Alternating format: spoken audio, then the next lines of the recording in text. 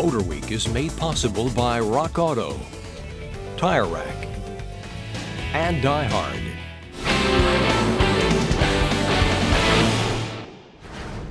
Honda's American heritage of selling small, roomy, fuel-efficient cars that last almost forever is well known. Right from the first Civic 40 years ago, Honda's subcompact and compact cars have always provided more in less. But today it's the Honda Fit that carries the banner of maximizing everything but its shadow. And while the all-new third-generation Fit has changed quite a bit, let's see if it's more fit than ever.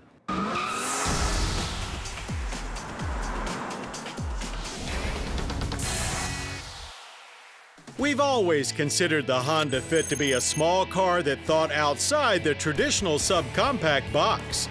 Its five-door shell surrounds an unusually airy interior that has proven to be as versatile as a small utility. Plus, driving the Fit was not only economical, but fun, an attribute most rivals lack.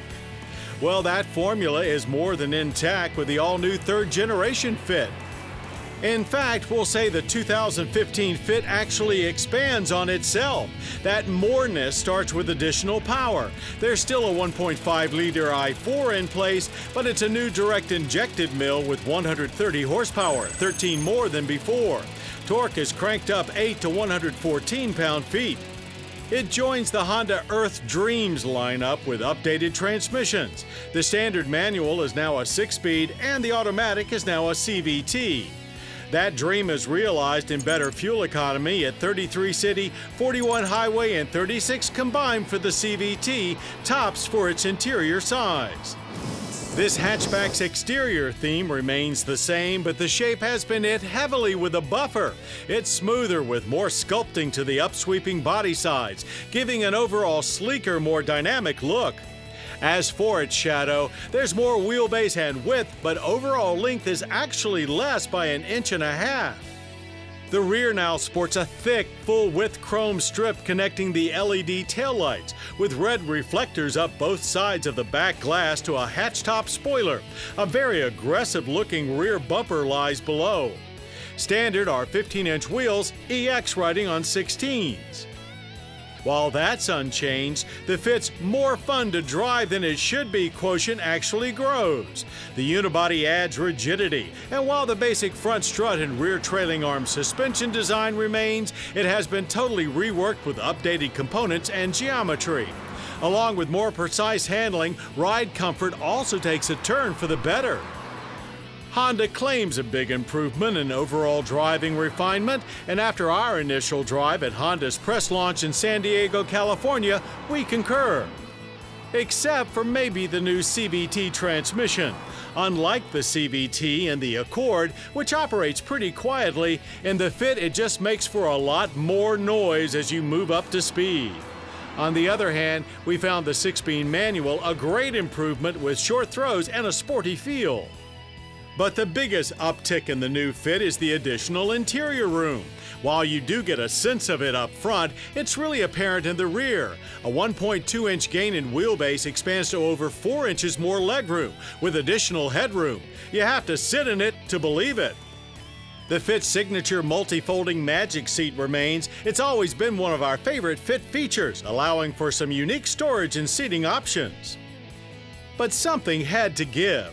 The added legroom does cut cargo space by 20% to 16.6 cubic feet when all seats are filled.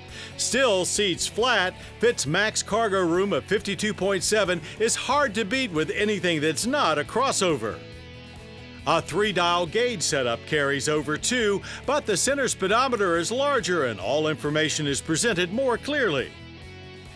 Though the interior presentation is still monochromatic and not overly inviting, there's plenty more when it comes to standard features with a multi-view backup camera and Bluetooth included.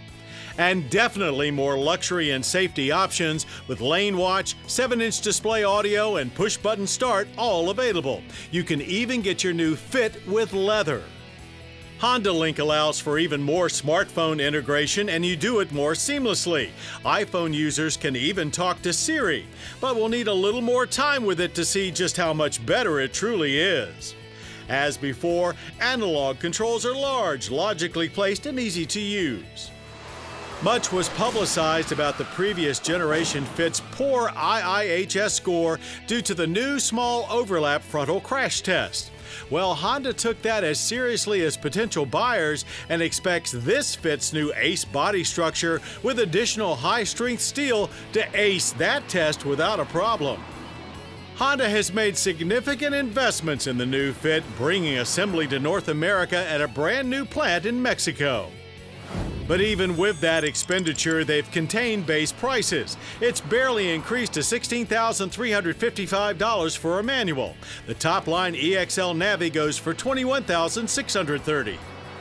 The 2015 Honda Fit is indeed more fit and will truly fit into many more lifestyles. It provides great versatility and practicality, along with a surprising splash of fun, and now even more so. And aside from that loud CVT, the 2015 Honda Fit has the fitting formula for even more success.